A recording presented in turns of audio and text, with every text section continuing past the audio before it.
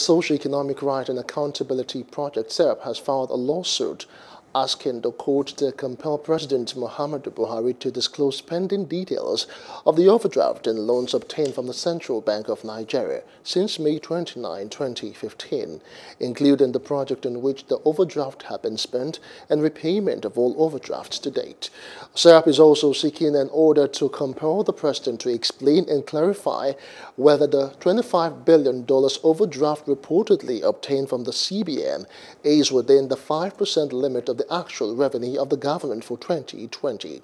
The suit followed SERAP's Freedom of Information request to President Buhari, stating that disclosing details of overdraft and repayment would enable Nigerians to hold the government to account for its fiscal management and ensure that public funds are not mismanaged or diverted. In the suit filed last week at the Federal High Court, Abuja, SERAP is also seeking an order directing and compelling President Buhari to disclose details of overdraft taken from the CBN by successive government between 1999 and 2015. Hello, hope you enjoyed the news. Please do subscribe to our YouTube channel and don't forget to hit the notification button so you get notified about fresh news updates.